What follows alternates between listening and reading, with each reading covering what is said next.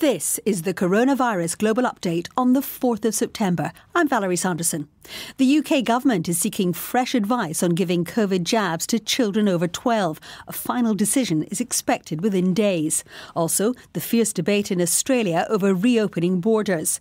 And the pandemic, a recipe for weight gain, and mapping the sounds of the world in lockdown. The chief medical officers of the 4 nations which make up the UK have been asked to decide whether to offer COVID jabs to all 12 to 15-year-olds.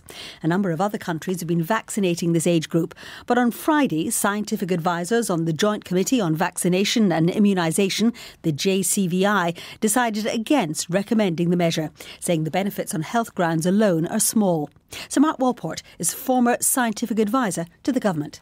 The JCVI looks through a very particular lens, which is the clinical safety of the vaccine against the effects of the disease itself. But what they don't look at is the wider issues, such as my child and my grandchild's health is also affected by their ability to go to school, by what happens in the family.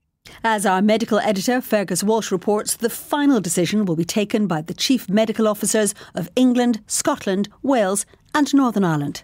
The decision on whether to immunise all 3 million 12 to 15-year-olds in the UK is now on pause, while the 4 chief medical officers assess the wider non-health benefits, such as the positive impact on children's education of reducing outbreaks in schools. That review might take only a matter of days, and there's said to be optimism in government that this will tip the balance in favour. Politicians across Australia are struggling to agree on a plan to reopen international and internal borders, closed to curb the spread of COVID.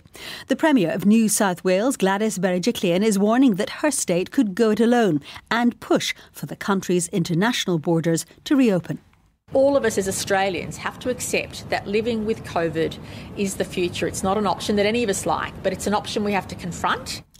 Some 30% of Australians have been vaccinated, and the Prime Minister, Scott Morrison, says the current restrictions should be eased when the number reaches 70%, something the Premier of Western Australia, Mark McGowan, firmly opposes. At 70% 2-dose vaccination or even 80% 2-dose vaccination, the idea we deliberately import the virus into Western Australia by dropping the border with a state like New South Wales will just mean lots of people die. New evidence shows that people in the UK have been putting on weight during the pandemic. National Health Service figures show that people who signed up for their weight loss programme were on average more than 2.25 kilograms heavier than people who started the same scheme before the pandemic.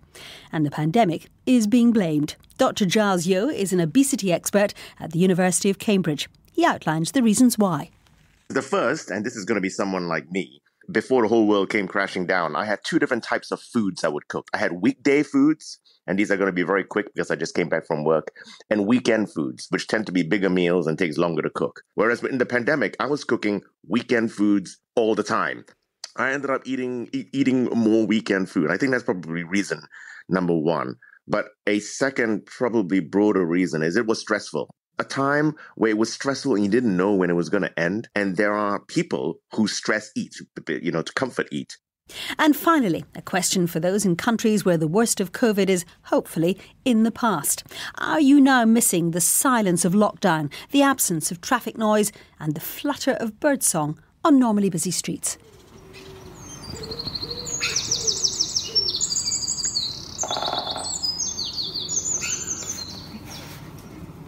The sound of a woodpecker and Sycamore Place in Aberdeen in the northeast of Scotland, recorded in lockdown. It was taped by the sound artist Pete Stollery, who's created a sound map of the world. What I did was get people from all over the world to send sounds in. Using Google Earth, I can put a little icon on the map, and then clicking on that, you could access the sound as it was in that particular location. 50% of the sounds that were sent were of birdsong that people were astounded that they could hear. But there have been some really interesting ones that I think are a real document of the time. The Lord's Prayer as part of a church service that took place over Zoom.